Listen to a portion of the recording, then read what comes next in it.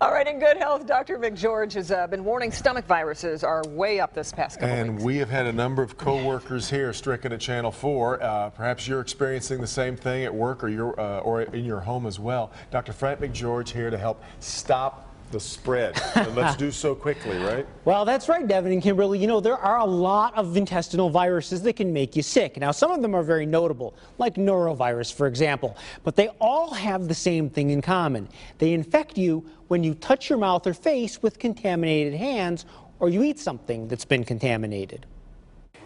In the course of your day, it's unrealistic to think you're not going to touch surfaces that other people have come in contact with.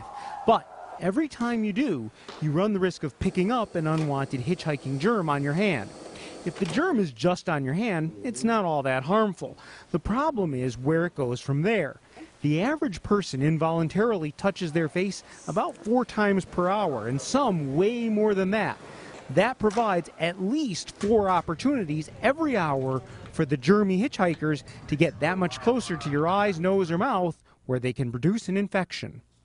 So what's the solution? Keep your hands clean. After you've touched common public areas, wash your hands. But what about when you're at work? Washing your hands every time you touch your work area, well, that's just not practical. So the next bit of advice, disinfect your work area, especially if it's shared.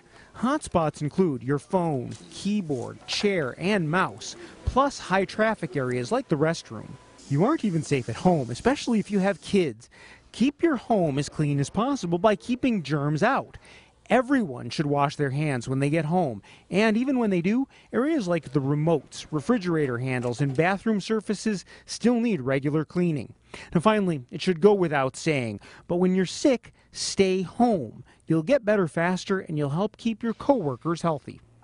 Now, for the record, I practice what I preach. Everyone at work at the hospital would tell you the first thing I do when I start my shift is put on gloves and I wipe down every part of my work area with a disinfectant, regardless of how clean the person working before me was. Because the fact is, we all spread unseen germs, and I would just personally rather not share. Right. Oh, and we have apparently swapped down everything. Yeah, we because have. it really has been a problem at the station. We've cleaned everything, but you know, this time of year, and really all of the time, you need to be a little bit aware of it. So I think it's something that, you know, should be in someone's mind all the time in general. Okay, thanks, Doc.